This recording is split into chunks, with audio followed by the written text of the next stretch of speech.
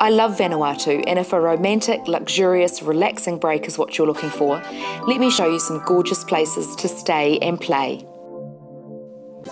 The Havana's incredible Nakamau is the centrepiece of this resort, and thanks to Frederick's knowledge of cyclones, he tied it down so it wasn't damaged.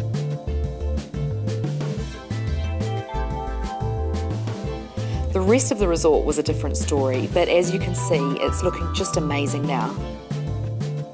No kids under 16 are allowed here, so this resort is ideal for a honeymoon or a luxury escape. Each day, the chef prepares whatever the local fishermen have caught.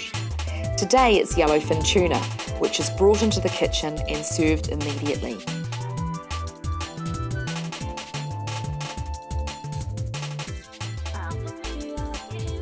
It absolutely melts in the mouth.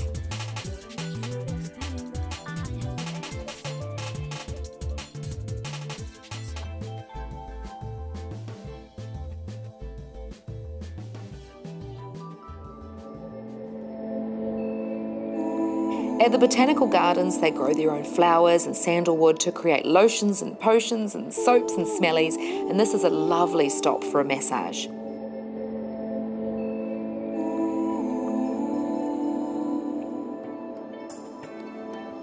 I really love the terraces for its minimal, stylish decor.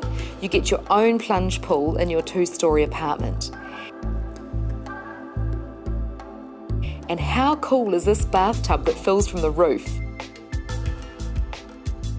Then head out to the infinity pool with a mag to relax and overlook this view.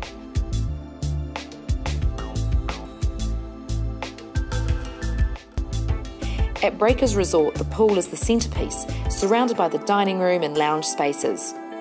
A hammock in front of the bure is the ideal place to find me, or my mate. Or you might like Nasama, which has this incredible pool and a clear space of beach for playing in the sea. As I sit in the massage hut drinking it all in. What I really love about Vanuatu are cool places like this beachside bar to watch the sunset right in the middle of town. It's so relaxing and is a little piece of paradise to have a laugh with friends and share a cocktail. So for a luxury holiday, I'd definitely look at Vanuatu.